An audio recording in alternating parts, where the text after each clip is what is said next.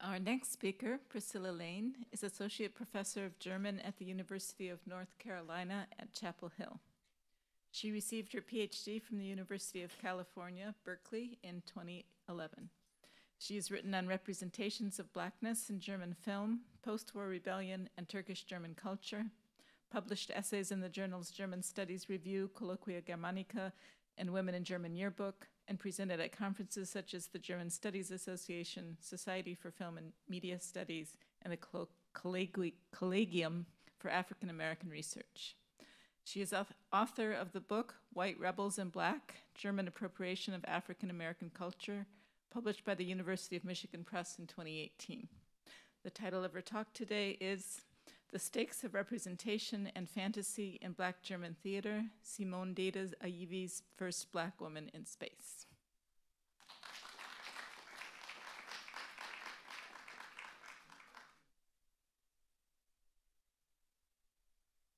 Hey, good afternoon, everyone. Thanks for coming. So in this paper, I would like to look at an example of what I'm calling Afro-German Afrofuturist theater. This is a section from my current book project on Afro-German Afrofuturism called Out of This World, in which I'm looking at contemporary Afro-German theater and literature that uses science fiction and fantasy or engages in rewriting the past and imagining a future in which Black life can thrive. And here are just a few bullet points of the kinds of themes I'm looking at. So far, I have identified 3 plays that fit these parameters. 2 are by playwright Olivia Wenzel, so one, Mais in Deutschland und anderen Galaxien, and We Are the Universe, which she co-wrote with several other performers. And then the play, or the performance I'm talking about today, Simone Dede Ayivi's First Black Woman in Space. And the performance I'll be discussing is one that happened on October 21st, 2016 in the Sophiensäle Theater in Berlin. One of the questions I've been struggling with is how one can best situate Afro-German Afrofuturist theater within the rest of German theater history. Well, there is a history of Turkish or Turkish-German actors on the German stage, which has been addressed in Errol Boran's dissertation from 2004, or most recently in Ella Gezen's new book that was published this year. The participation of Black Germans has been more individual and has not been formally documented. In the epilogue to his monograph, Performing Unification, Matt Cornish considers the significance of incorporating more Afro-German and Turkish-German actors on the stage, on the German stage since 1989. He writes, quote, "By casting an Afro or Turkish-German in a role not explicitly written for a racial other, directors can make clear how bio-German bodies go unmarked and unremarked on stage, neutral, unsignifying in terms of race." An excellent example thereof is Ante Helena Recke's recent staging of the bourgeois Bavarian drama Mittelreich with an all-Black cast. Here I would argue that when it comes to Ayivi's production of First Black Woman in Space, this is not her goal. She is not looking to normalize Blackness for a white audience, and she's definitely not looking to thematize the unmarked nature of whiteness. Rather, Ayivi's audience is not white Germans at all, but rather Black Germans. During a roundtable discussion at a conference I co-organized this month in Tübingen about representations of Blackness in German theater, Ayivi admitted that as a playwright, sometimes she would begin writing a play for an imagined white audience without even being self-aware of that. However, in the case of First Black Woman in Space, she sought to create positive and diversified representations of Black people for Black people and allow them to imagine a future in which they can not only exist but thrive. This is not the same respectability politics that was once championed in the 1990s about why positive representations of Black people were needed in the media. Rather, when I say positive, I do not mean positive in a moral sense, which typically refers to representations of middle-class, law-abiding, educated Black people. Rather, what I really mean are representations of Black people in which Blackness does not depend on recognition from white people. During my conversation with Ayivi this month, following the roundtable, she remarked that white German audience members did not like First Black Woman in Space because they didn't feel spoken to. Let's see. Arguably, white German theater goers are used to being the center of the universe. They are used to either plays written for them, about them, or addressed to them. But First Black Woman in Space is neither of these things. Thus, rather than situating Ayivi's performance among German dramatic movements like post-dramatic or post-migrant theater, I think her approach to Black German theater might perhaps be more comparable to other types of Afrofuturist theater from the Black diaspora. While there's no distinct tradition or canon of Afrofuturist theater, there are some contemporary examples of playwrights, particularly in the UK, who have intentionally incorporated Afrofuturist thought, and these are just some examples. So Rachel Young's Nightclubbing and Keisha Thompson's Man on the Moon. Nevertheless, the playwright I want to consider in comparison with Ayivi is African-American playwright Susan Laurie Parks. While Parks is not associated with Afrofuturism in any explicit way, she is known for writing dramatic texts that collapse past, present, and future in order to better thematize the history of Black people, such as her play, The Death of the Last Black Man in the Whole Entire World. Parks is also a helpful interlocutor because of the ways she has theorized her playwriting, I believe are helpful for understanding Ayivi's play. In an essay called An Equation for Black People on Stage, Parks contemplates what it would mean to write a play that does not focus on Black people's recognition by whites. Quote, "Can a Black person be on stage and be other than oppressed? For the Black writer, are there dramas other than race dramas?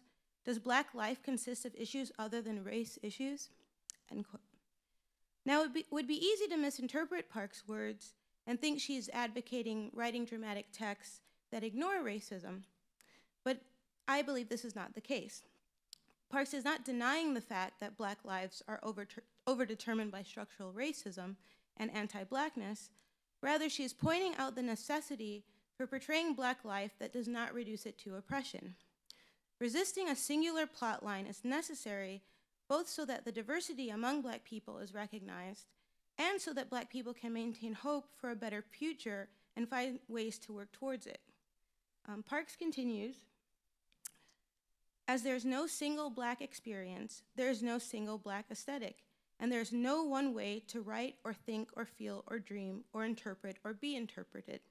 As African Americans, we should recognize this insidious essentialism for what it is, a fucked up trap to reduce us to only one way of being. We should endeavor to show the world and ourselves our beautiful and powerfully infinite variety." End quote. Although Parks specifically addresses African Americans, her thoughts on race and the theater could easily apply to other diasporic groups, including Black Germans. One of the things that is interesting about Parks' thoughts are how she specifically proposes that Black playwrights need to be willing to abandon realism.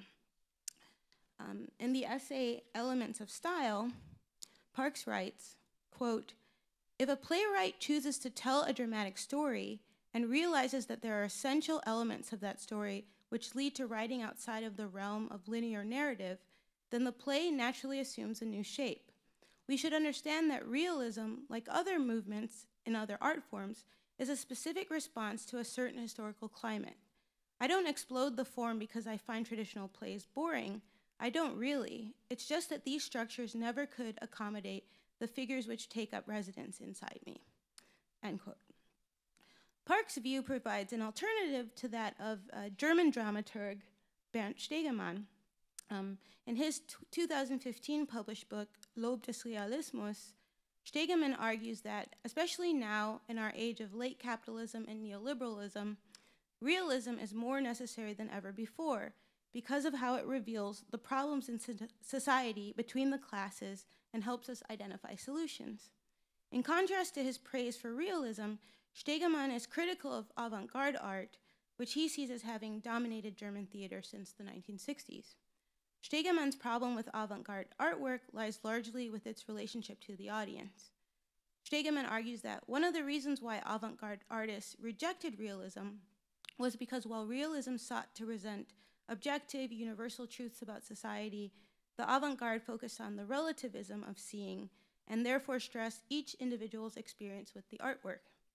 But as a result of this avant-garde intervention, Stegemann finds individuals in the audience can no longer see their own role in the society, and therefore they lose any motivation to try and change anything. In this paper, by looking at a performance of Ayivi's First Black Woman in Space, I want to consider how Afro-German Afrofuturist theater possibly represents a bridge between realist and avant-garde art in the manner that Susan Laurie Parks suggests. It might seem counterintuitive to search for realism within works of art that incorporate science fiction and fantasy, challenge linear time, and imagine alternative worlds.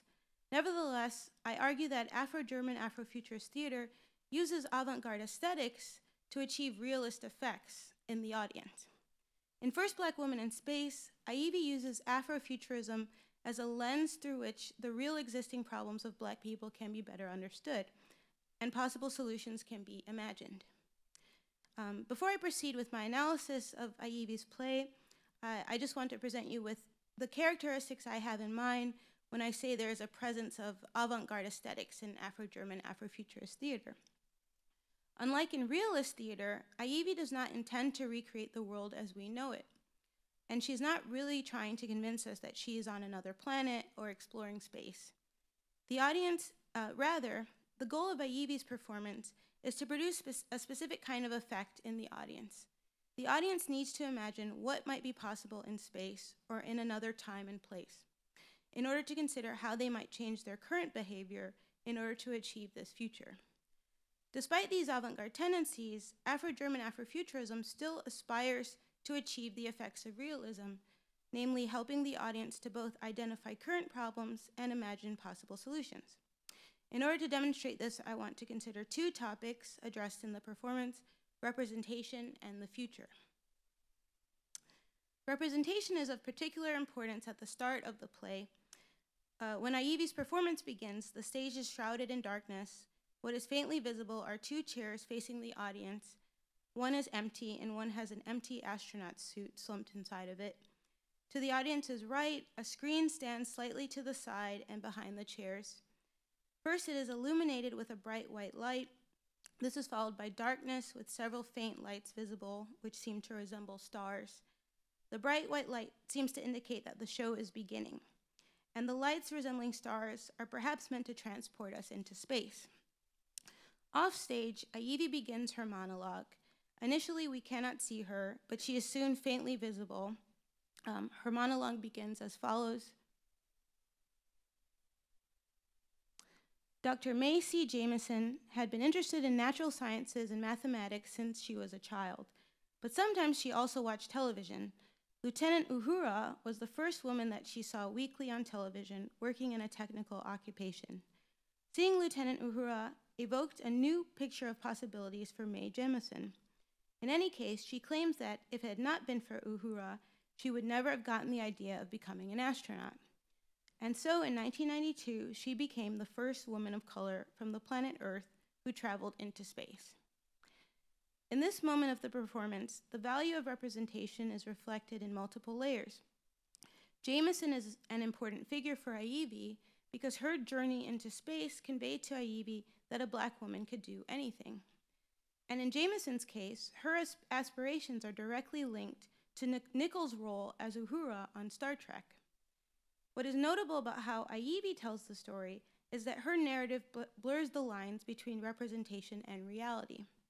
Following Ayivi's narrative, it is impossible to tell which person, the real astronaut Janson or the imagined space traveler Uhura, had more of an impact on Black people.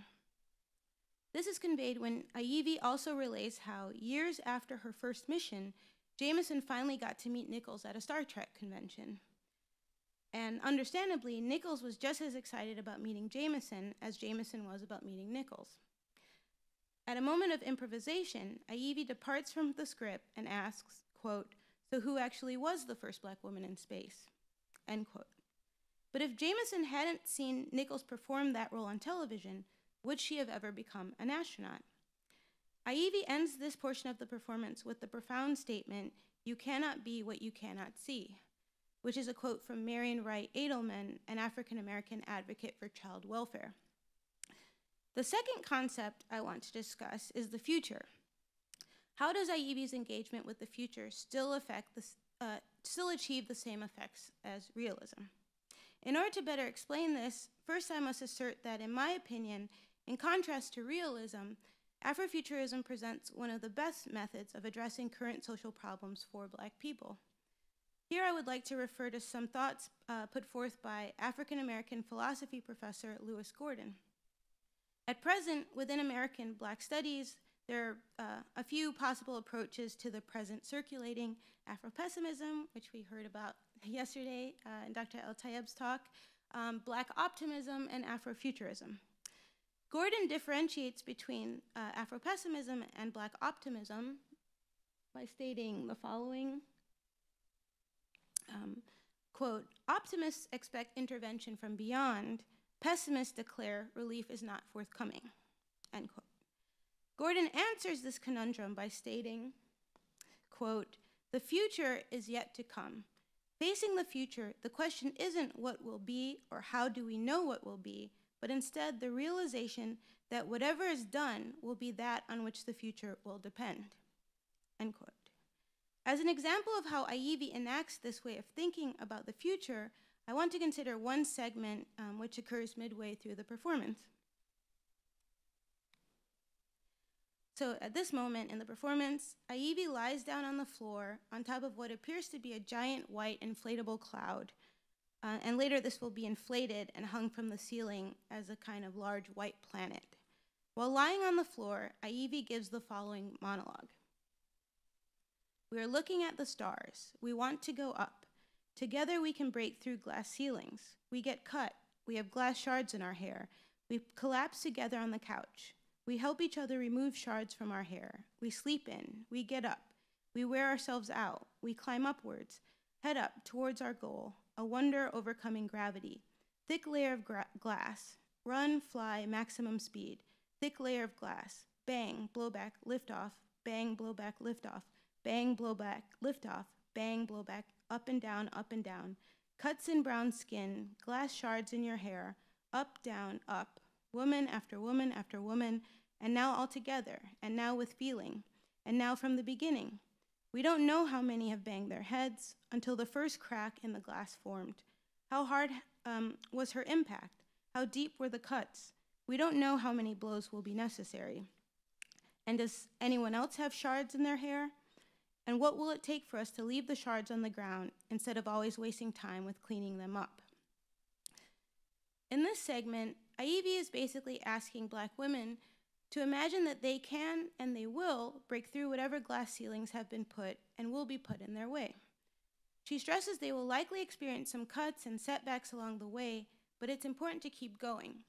It's particularly striking that Ayivi says we will never know how many have banged their heads to create the tiny cracks before one finally breaks through. In Ayivi's glass ceiling performance, she both acknowledges that each new generation stands on the shoulders of those who struggled before them, but also that even the current generation has to accept the fact that they may not live to see the future they are fighting for. By hoping for the best, Ayivi enacts what Gordon calls acting in the absence of teleological determination, meaning acting without definitively knowing all possible outcomes, but hoping for the best. Finally, I find it important that Ayivi's text often resembles a song, particularly when she repeats the lines, bang, blowback, lift off, up and down, cuts in brown skin, up, down, up. These sound like dance moves. She is choreographing Black women's resistance.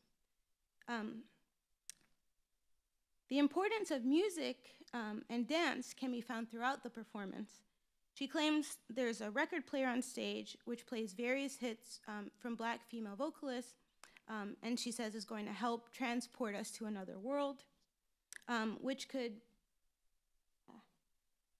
which could be read as a reference to jazz artist Sun Ra, who believed white supremacy has made Earth a toxic place for people of color, and the best solution would be to leave this world and find another. There's also a moment in the performance when Ayivi unearths a disco ball from a pile of wreckage.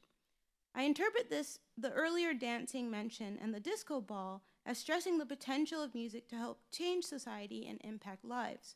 By dancing, I forgot to include, so there's a moment in the performance where she's wearing a spacesuit, dancing, and you see like a reflection of her or a projection of another person in a spacesuit dancing. And I believe that in this scene, she enacts what Michael Dowdy calls acting in concert, a term he borrows from Hannah Arendt. Dowdy asserts that while dancing, individuals can create a counter-public resisting the individualism of neoliberalism and late capitalism. Secondly, by resurrecting the disco ball, Ayivi celebrates Black dance and pleasure by recalling disco's roots in subcultural spaces occupied by people of color, the working class, gays, and lesbians. A further way that current social problems are related to imaginations of the future is when Ayivi incorporates the views of other Black German women via recorded interviews. In these interviews, we not only hear about real existing problems of Black people in Germany, but we also hear how Afrofuturist ideas can inspire political action to solve them. So first she has a kind of a mock interview with Jameson, who's represented by this empty spacesuit.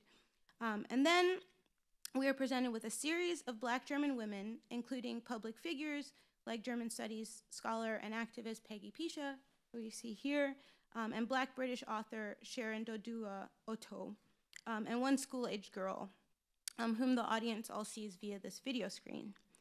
Each person shares testimony about a variety of topics, ranging from what they wish for in the future to how important community is to them. During the moments when they are not speaking, they remain as witnesses. But rather than observing Ayivi, they appear to be observing the audience. An example, and if the audience has German or white German audience members, this could be seen as a reversal of the colonial or racist gaze, which is even more empowering within a space that is normally marked by racial and class privilege like the theater. So, in these videos, each person stands before a Black backdrop with what looks like stars floating behind them. Thus, rather than locating these women in a specific time and place, this backdrop makes their testimony seem eternally relevant, but perhaps even coming from the future. And this reminded me of this billboard. So this billboard, there are Black people in the future, was part of this project, I think in Pittsburgh, of different artists putting up billboards. And when this one was put up, people complained to the building manager that they said it was offensive and, I don't know, divisive? I'm not sure. So they had to take it down. So as has become evident from the recent removal of this billboard, apparently it is offensive and divisive to even assert Black people's presence in the future. But why? I believe Sara Ahmed would explain this with the following, quote, when you are not supposed to live as you are, where you are, with whom you are with, then survival is a radical action, a refusal not to exist until the very end, a refusal not to exist until you do not exist. We have to work out how to survive in a system that decides life for some requires the death or removal of others, end quote. Thus, one of the ways First Black Woman in Space motivates the audience to action is by posing the question, what if Afrofuturism and political commitment could go hand in hand? And we see this reflected in one of the most important prompts Ayivi poses to the Black German women, the question, what should Black activism in Germany look like? And I'd like to consider the responses given by two women interviewed, Sharon and Amina. In her response, Sharon declares that Black Lives Matter is the most important movement for her at the moment. She also makes a connection between the current epidemic of police shootings of Black men in the US and the lynch mobs of the post-Reconstruction South. Making this connection can be related to Afrofuturist thought because it contradicts linear progress. If a narrative of linear progress would suggest that conditions for Black people are supposed to get increasingly better, especially following the Civil Rights Act of 1964 and more recently 2 terms of America's first Black president, then a challenge to this progress narrative would suggest that time passing does not indicate improvement. Rather, things can, at any moment, return to being bad and perhaps get even worse. Another way that Sharon's statement resonates with Afrofuturism is when she wonders how our ancestors who were faced with the threat of lynch mobs didn't give up hope, another example of acting in the absence of teleological determination. Amina's response brings us full circle by once again bringing up the importance of representation. She states it's important that she, as a Black German female teacher, is present in the classroom as a figure of respect and authority, standing in front of white German children. Amina's assertion that activism, she also says that activism entails not just protesting, but going to the beach with friends, and this brings up the importance of the everyday, that real change requires both protesting and being present in public spaces. While Ayivi's performative acts introduce fantasy to the performance, these videos allow other Black German women to both speak directly to current political problems and suggest possible solutions. But I'm not suggesting that First Black Woman in Space simply presents a dialectic of fantasy and realism, where realism can be located in the interviews and fantasy in Ayivi's performance. Rather, both Ayivi's performance and the women's testimonies blur the lines between fantasy and reality by showing how fantasy can be a space to enact the solutions to real problems, and reality can be a space in which it is necessary to imagine future possibilities. Thus, despite its anti-realist avant-garde aesthetics, First Black Woman in Space allows the audience to walk away with at least one concrete idea. Sometimes we need to see something before we can truly picture it, and we need to picture it in order to achieve it. Thank you.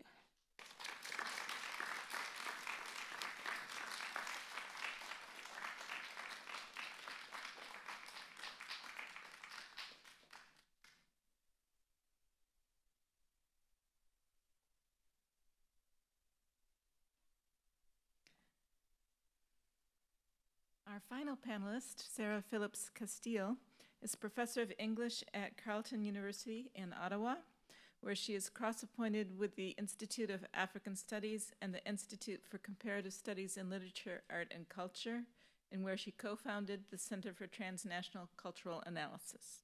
She holds a doctorate from Columbia University and is the recipient of a Polanyi Prize as well as a Horst Franz Prize.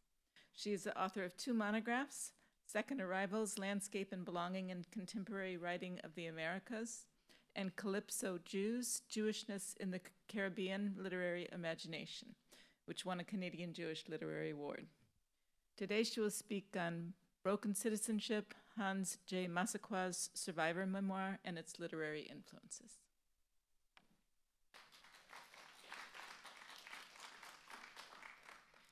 Thank you. I really want to thank the conference organizers for this wonderful 2 days. I've learned so much as a newcomer to this discussion.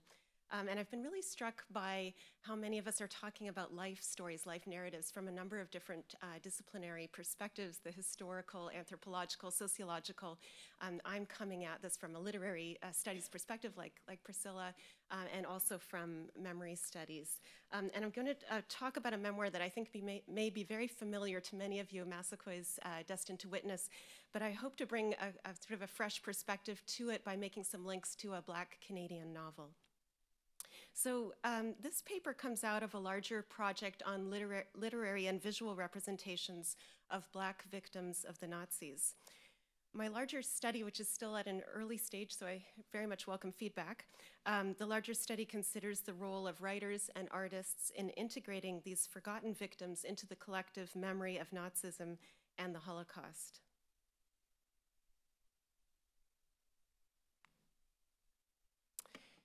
I look both at works by survivors created either during the war or retrospectively, and at fictional works by African diaspora writers and artists who did not themselves experience Nazi persecution, but instead imaginatively reconstructed.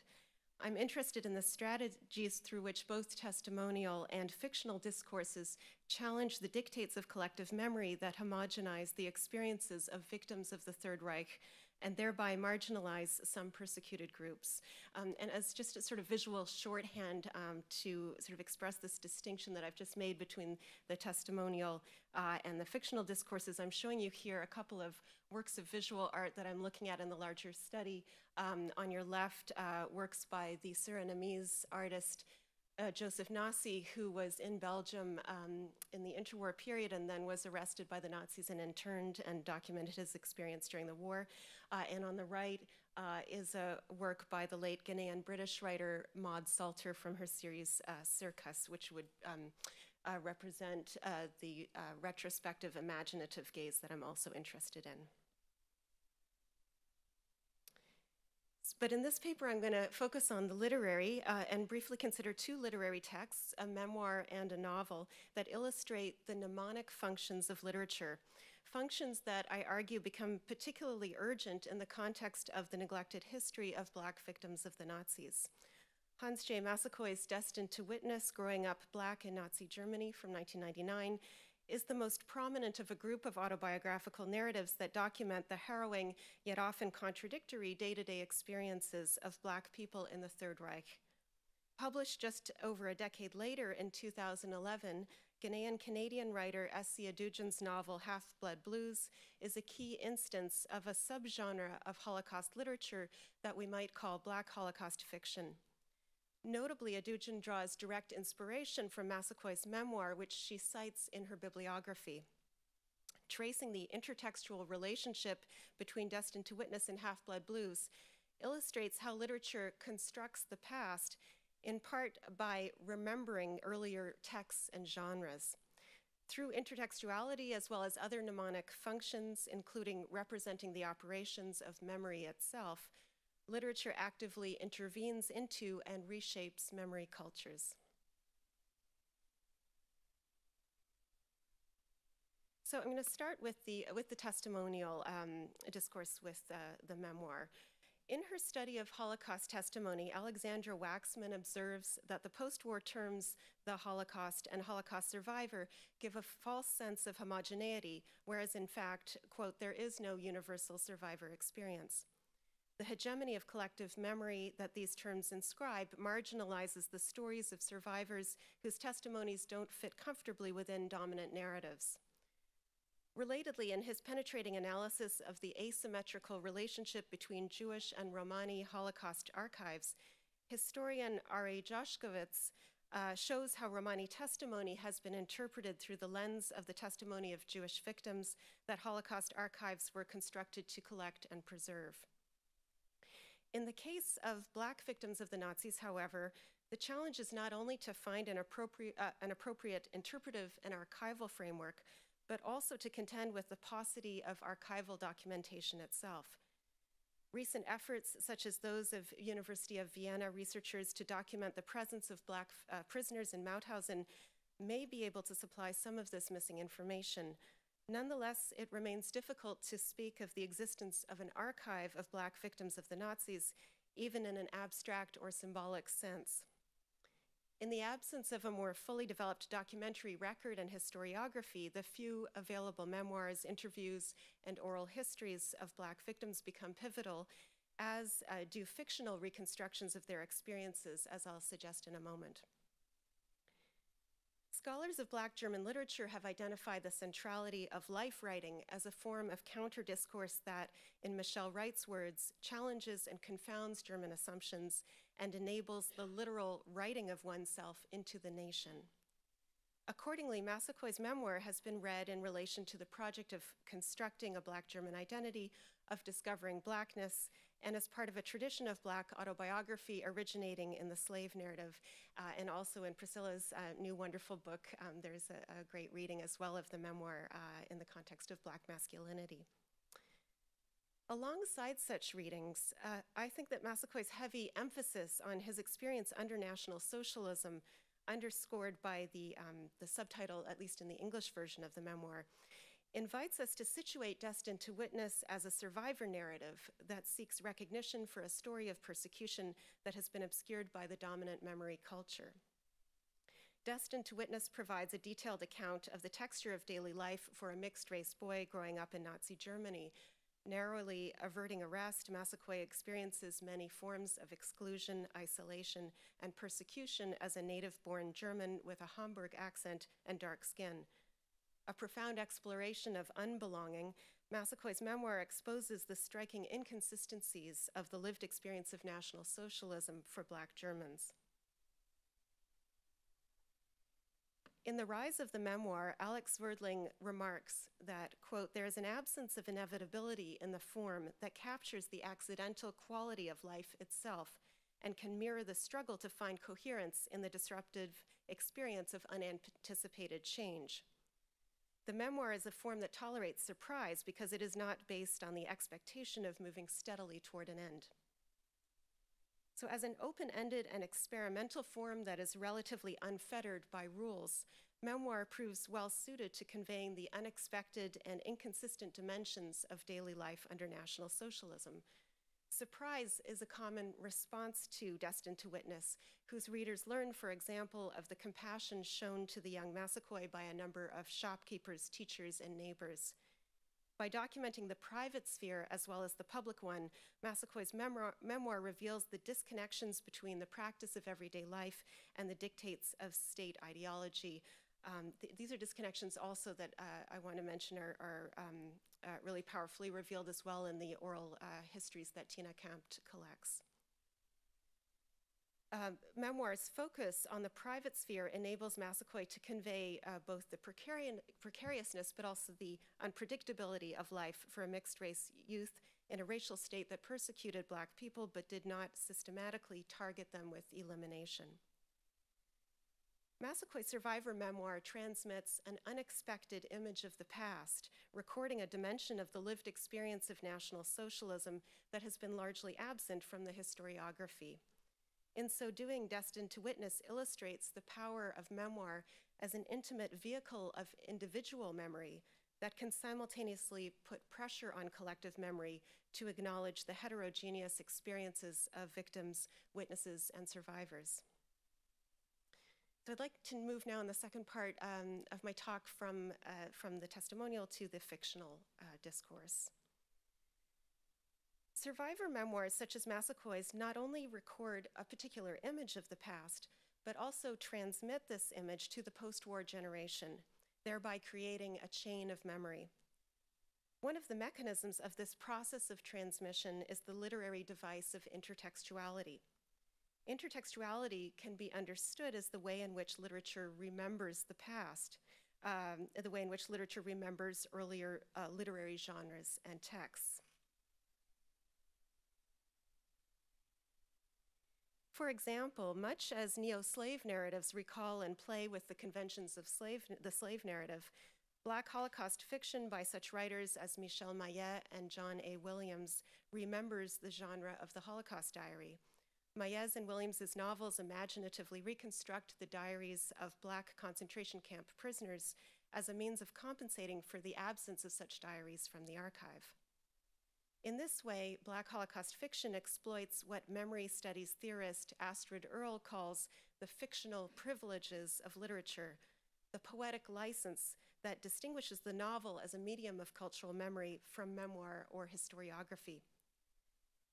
Earle argues that while the operations of literature closely resemble those of cultural memory in certain key respects, for example, in selecting certain elements and imploding them within a meaningful narrative structure, fiction uniquely reshapes our understanding of the past through the interplay between the real and the imaginary, the factual and the counterfactual. In this way, she suggests, literature can inject new and distinct elements into memory culture. So a number of works of Black Holocaust fiction, like these two novels that I'm showing on the slide, engender this transaction between the real and the imaginary by presenting themselves as wartime diaries, so they're fictionalized diaries. Dugent's Half-Blood Blues, however, resists the literary device of the recovered diary in favor of maintaining more characteristically novelistic conventions such as alternating temporalities. Dugent only loosely reproduces the retrospective narrative voice of the memoir form and eschews a direct presentation of the concentration camp. Instead of mimicking the conventions of the diary or memoir genres, Half-Blood Blues engages in a different kind of intertextuality by invoking a specific memoir, Massaquoi's Destined to Witness. In so doing, she recirculates and reframes from a post-memorial African diaspora perspective the Black German historical experience that Massaquoi records. Half-Blood Blues recovers the history of Black victims of the Nazis by revisiting the jazz scene in interwar Germany. In Adujan's novel, young American and European jazz musicians joined together in interwar Berlin to form the Hot Time Swingers. The band's Afro-German trumpet player, Hieronymus Falk, is one of the mixed-race children, pejoratively named Rhineland bastards, born to white German mothers and French colonial troops who occupied the Rhineland after World War I. In the novel's replaying of this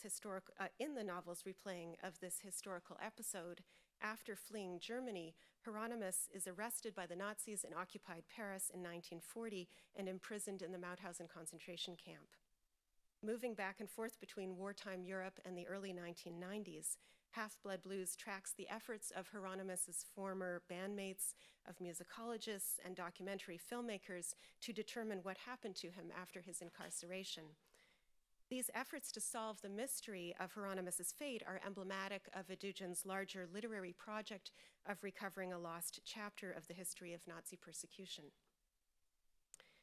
So, although Half-Blood Blues was well received when it appeared in 2011, it won Canada's major literary prize, for example, Adujan's decision to set her novel in wartime Europe appeared anomalous, even somewhat puzzling to the Canadian press and to some of her festival audiences. This response reflected a lack of awareness of a historical Black presence in Germany and of an African diaspora intellectual tradition of comparative thinking about the Holocaust that includes the writings of Aimé Césaire, W.E.B. Du Bois, and others. Adujan contributes to this tradition by repositioning Massaquoi's Black German story within a more expansive African diaspora framework. Readers familiar with both Destined to Witness and Half-Blood Blues will be struck by Adujan's intertextual borrowings from Massaquoi. Perhaps the most striking example is a scene in which Adujan's Black German protagonist, Hieronymus Falk, and the African-American narrator, Sid Griffiths, visit Hagenbeck's Zoo in Hamburg, from which Hieronymus, like Massaquoi, hails. Upon arriving at Hagenbeck's, they encounter the infamous culture show in which Black people are displayed in a human zoo. Adujan's description closely echoes that of Massaquoi, so I'll read Massaquoi's first and then that from Half-Blood Blues. We arrived at the African village replete with half a dozen or so thatch-roofed clay huts and peopled, we were told, by authentic Africans. Except for their skin color and hair, the Africans on display looked nothing like my relatives or any of the Africans I had met at my grandfather's house. All of the villagers were barefoot and dressed in tattered rags. Two women, draped in dingy-looking cloths, were rhythmically pounding a heavy wooden stick into a mortar. A guide explained that they were making corn flour in preparation for their dinner. And here is Adujan's African-American narrator now relating this scene. Then I caught sight of a row of thatch-roofed clay huts. They'd start striding hard toward them, and I sort of trailed after. I just stared in amazement. I wasn't even clear on what all I was seeing at first. Then I swore softly, because it was people, Black folk, barefoot, dressed in rags and bones, a group of jacks squatted on flat rocks in the mud, smoking crude pipes, discs hanging from their huge earlobes. Women sat in a circle farther back, leopard print cloths tied firmly round their privates. With mortar and pestle, they was pounding cornmeal, the powder of it dusting their feet. So it's pretty clear to me that Adujan borrows that scene from the memoir by Massaquoi. Both Massaquoi's and Adujan's renderings of this scene conclude with a charged exchange of gazes between the Black German observer and the African performers. Yet while Half-Blood Blues closely mimics Massaquoi's original account, including borrowing some of its phrasing, Adujan notably shifts perspective by filtering this scene through the more culturally distanced lens of the novel's African-American narrator, and I'll say more on the implications of that in a moment. The intertextual influence of Destined to Witness on Adujan's novel can be seen not only in such plot details, but also more profoundly in Half-Blood Blues' thematic emphasis on mistaken identity and impersonation, which I don't have time to detail here, on witnessing, and especially on what Adujan calls broken citizenship. In a 2014 lecture, Adujan identifies the problem of belonging, in particular that of citizenship, as the central concern of her fiction. She cites Nazi Germany as the most powerful example of a condition of broken citizenship in which a state disavows its own citizens. Accordingly, Half-Blood Blues explores the status of statelessness that the Nazis impose on the novel's Black German and German Jewish protagonists. The wartime Berlin scenes reveal how German citizenship becomes a liability in the Third Reich for those who are considered race polluters. Within the collectivity of the jazz band, the Black German trumpeter Hieronymus and the German Jewish pianist Paul are aligned as sharing in a common experience of broken citizenship. As native-born Germans, they represent a threat of racial contamination from within the national body that must be eradicated. Accordingly, both men are eventually arrested and imprisoned in camps, Hieronymus in Mauthausen and Paul in Sachsenhausen, where he is murdered. Adujan's exploration of broken citizenship resonates with Massaquoi's account of his own failed attempts to claim a German national identity that by its very definition excluded him. Despite his strong regional identity as a Hamburger that is authenticated by his unmistakable Hamburg brogue, Massaquoi is denied national belonging. Isolated from other Black people during the war, he is also denied racial belonging, finally finding kinship only with his fellow non-Aryans, the Jewish-Italian Giordano family.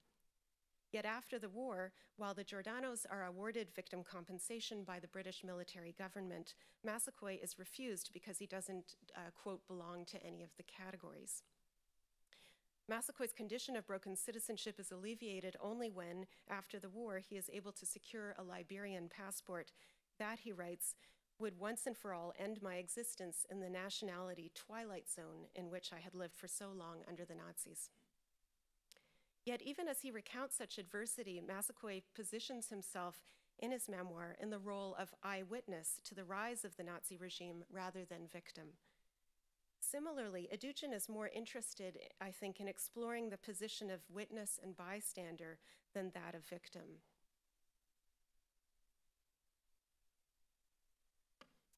The act of witnessing is foregrounded in both texts, for example, in scenes in which the narrators view up close the devastation of Kristallnacht. I won't read these passages out, though, in the interests of time. The Black protagonists of both narratives also witness the suffering of Jewish friends, in Massaquoi's case of his childhood playmate Klaus, and later of the Giordano family, and in the novel of the German Jewish pianist Paul. Yet Adujan also significantly reconfigures the witness perspective of Massaquoi's memoir. Destined to Witness stages the distance between the experiencing eye of Massaquoi's youthful self and the mature narrating eye that retrospectively reflects on his earlier experience and imbues it with meaning. In Half-Blood Blues, however, the narrating eye is distanced not only temporally, but also culturally and experientially. The novel denies the reader direct access to the Black German victim's first-person narrative that Massaquoi provides, instead offering us that of an African-American bystander, which I think is a really interesting choice that she makes. By introducing this additional layer of mediation, this distancing device, Adujan reflects on her own diasporic distance from the events she depicts as a Canadian writer born well after the war. So to conclude, I want to propose that Adujan's introduction of an African-American narrator ultimately is a means of staging the problem of memory itself. Half-Blood Blues repeatedly draws attention to the difficulty of producing a historical narrative of Black victimhood under the Nazis. In a documentary about Hieronymus Falk that is screened at a Berlin festival held in his honor, a scholar explains, quote, "Of course, it's hard to get a sense of how many Blacks actually went to the camps because so many records were destroyed. These people are lost in the dark maw of history. It's only by virtue of the chance recovery of a musical recording of the band that Hieronymus's memory endures." And I quote again from the novel, "The kid's existence might have been a fiction we'd all cooked up if that disc hadn't survived. The kid could have been lost to history easy as anything. So while Massaquoi's Destined to Witness presents a story of survival, Half-Blood Blues does not so much depict the survival of an individual as it does the survival of memory and its transmission across African diaspora mnemonic networks. Thank you.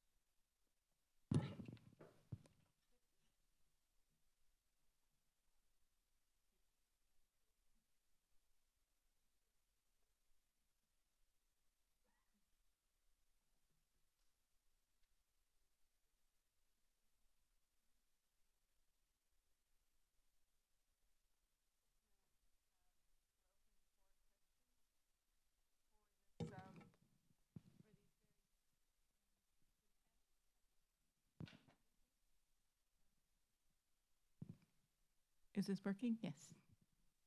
Question? So I have a lot of questions, but I'll just start with one, and then if no one else has any, I'll keep going. Philip, I was wondering for you, thank you for reminding us about the separation of the different zones. I was wondering, were there any Black Austrians born in the French zones, in the British zones? Because there could have been, right? So I'm wondering about these people. And also thank you for reminding us how religion plays a role, because I was thinking too about Ika Hugo Marshall's autobiography and how she was beaten. She's Protestant, but she was beaten by the nuns or the Schwester, and sent to Hamburg or somewhere to be beaten and be exorcised, basically, because of her Blackness. And so I was hoping that you could maybe also talk a little bit more about religion in upbringing too. I know you talked about the beginning and having children out of wedlock, but I'm wondering in Erziehung, is there anything with religion happening there? Okay, thank you for the questions. Especially in the French zone, you had also children of soldiers from the Maghreb region. So they had colonial troops, and they were sent to the west of Austria. And I think the numbers are unclear, but approximately 100 of these children were also born in Austria.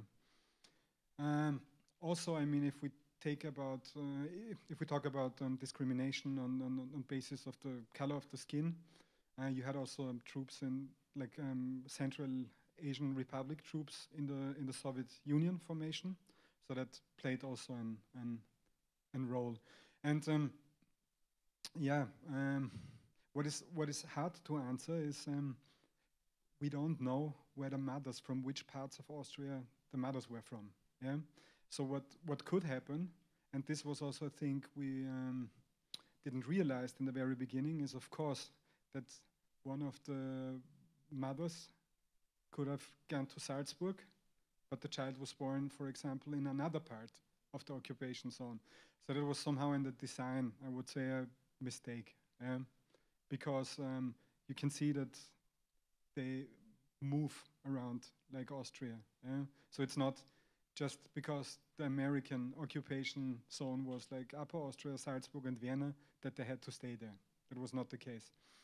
And religion played, of course, especially if we talk about the children born out of wedlock, a very important role, especially in Salzburg, which was not just very National Socialist, it was also very Catholic.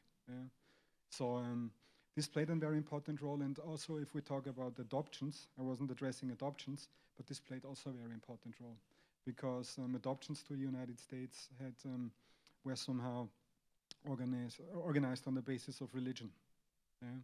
So it was also necessary, like to find a Catholic couple, for example, or actually to change the religion of the child you're talking about, which led also to very weird discussions between Protestants and Catholics.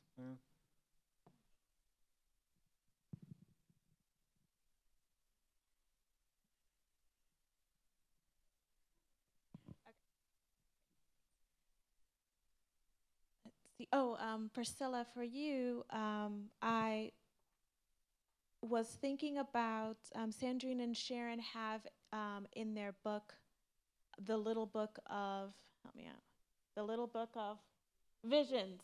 Yeah. And she talks about space within that. And so I wanted to make sure that I remember to tell you about that.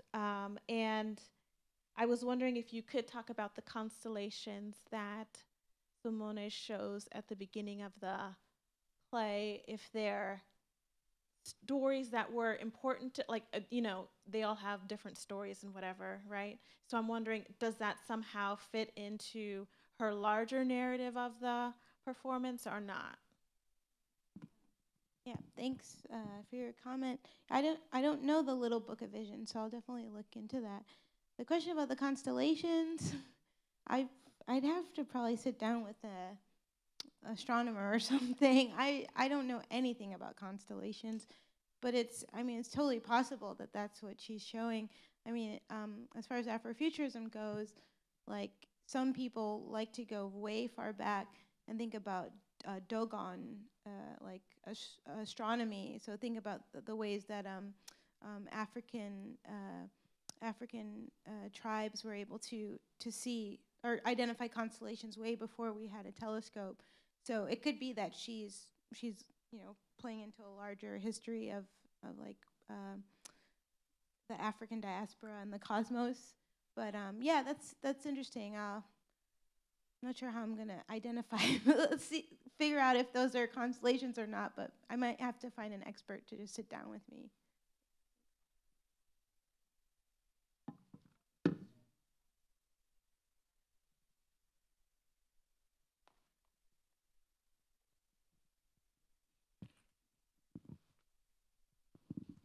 This is a question for Philip. I was really interested when you talked about these Black Austrians having to come to terms with their Blackness, especially in light of the fact that they had no models. I like the example you gave of Peter, I think it was, when he responded back to the person speaking to him in broken German and criticized his German. He, in a sense, made that person come to terms with his Blackness. I wondered two things: if you had any other examples of that, or if any of the narratives reflected examples of them being in danger during their period of growing up under serious threat. Thank you for the questions. Yeah, we have many examples like that as an individual strategy. So I do remember that, and that was not in the 60s or in the 70s. That happened, I think, 2005. One of our interviewers was trying to get a new driver's license, yeah? And he went to the Magistrat, where to this place where he had to pick it up, and then this person started talking to him in broken German again. If you want to have this, you have to sign here, but like really in a broken way. And he kept like repeating this broken way until to a certain point when he said, okay, but if you talk to me normally, I will understand you. So that was also, and we have much more examples like that happened very, very often. Yeah? People being in danger. I mean, when we looked for interview partners, we didn't approach them. It was very important for us that they want to get interviewed by us. Yeah. So what we did was actually we published an article in different newspapers, and the people got in contact with us when they wanted to participate on our project. And that means like to some extent, like the people we interviewed had to come to terms. So they were.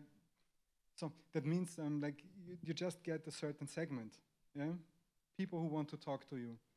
But yes, I would say a lot of people were in threat, and I think that was in danger. And I think that was for the early generations, like the 46, 47 born one, even I would say, a bigger case. I could see it in the files of the youth welfare departments. Yeah. Thank you. One quick question about the Stegman book. Could you just say a word about the reception of that work? No, this is for Sara. Yeah. Oh, yeah. Yeah. Is it Stegman? Yeah. Yeah. Yeah. The reception. Yes. Thank you. As I mentioned very briefly, it was very well received in Canada. It won the Giller Prize. It got a fair bit of attention. It was shortlisted for the Man Booker Prize in England. But there was this reaction. She writes about this. Festival audiences saying, "Why are you writing about an experience so distant from your own? Why are you writing about Europe, setting this novel in Paris and Berlin and in this historical period? What does this have to do with, with your own life?" And so she, I mentioned this talk that she gives where she uses this term broken citizenship. She says, in fact, she sees a lot of connections between her own life experience and this one that appears historically distant. I think part of the reaction was because the Canadian press really had no concept of a Black German history, and so partly they just found this a very anomalous story. They didn't know what to make of it. They didn't have any context for it. There was also, this is a very particular Canadian dynamic, the novels that year that were shortlisted for prizes mostly weren't set in Canada, and that created a lot of anxiety about, well, where's the Canadianness of our literature? So that was part of the background to this too. That's a very Canadian issue.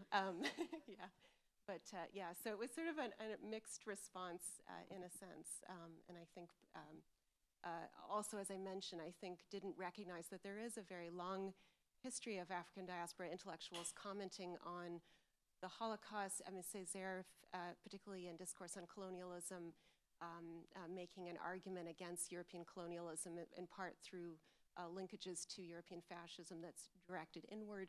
So I see her also in working in that tradition.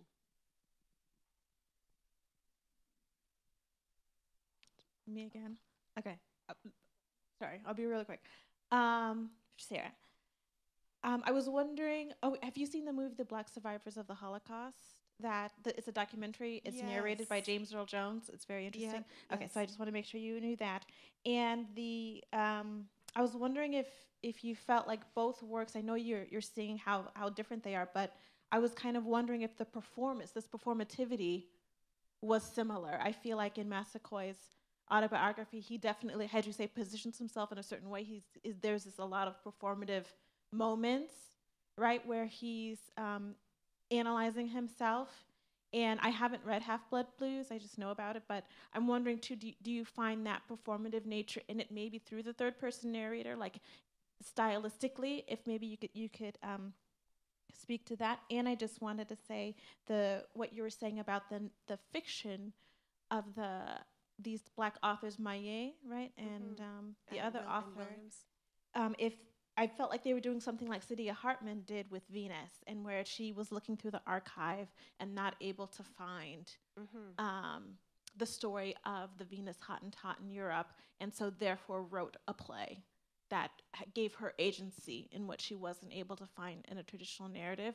So do you also think that that's their story? Yeah, thank you. Those are great comments. I had thought actually particularly about neo-slave narratives in relation to that sort of relationship to the archive. Saidiya Hartman, but also, for example, Maurice Condé writing about Tituba and the Salem witch trials. She finds this figure who's a footnote to the historical record and then imaginatively creates this biography for her. So I see it as very parallel to that, what they're doing. I was mentioning to Mark earlier that the Williams novel, Clifford's Blues, which I showed the cover of, he describes visiting Dachau and seeing a photograph of a Black prisoner and wanting to know who was this person and not being able to find the information, and therefore he writes this novel in a sense to compensate for the absence of that historical record. So yes, so absolutely. The first question I've forgotten now. Oh, yeah. Well, of course, performance is it's about musicians, so there's also that sort of dimension of performance in the text. But I guess I'm especially interested in this choice of voicing the novel through the African-American narrator from Baltimore as a Black Canadian writer. That's a kind of ventriloquism that she performs, and I've been thinking about that in terms of her reflecting on her own kind of distanced, heavily mediated relationship to the past that she is attempting to connect with. So I think that's quite different from what we see in Maillet's and Williams's novel, where there's a much more direct first-person narration of the victim's experience, and they use the diary form because it's a first-person narrative that provides full access to that, whereas Adugin is very deliberately, I think, not allowing the reader full entry into the perspective of the Black German character, and I think that is a way of performing her own distance and the difficulty also of accessing the historical archive, linked to your other question. Thank you. Thank you. This question's for Philip. You mentioned that Child Protective Services was involved with adoptions. Was this really to protect the child or to protect the mother as they pushed adoption to get the Afro-Austrian child out of the country, perhaps? And was that across Europe that they were trying to get rid of their Afro children? Yeah, that's a big question, because many motives stand behind it. I think the main motive for the social welfare authorities was a financial aspect, in fact, because they couldn't get any alimonies from the fathers. And that meant, I mean, like, the mothers were very often very young and had, in many cases, no support from their families. And nevertheless, like, the Child Protective Service had to step in, had to step in financially. And I think that one of the reasons why they wanted to get rid of these children was actually they didn't want to pay for it. And the racism gave them a very good excuse to actually link it to the financial argument. And that was the case in Austria, and I know that to some extent that was also one of the motives in Germany, as Yara Colette Munitz-Del Faria pointed out.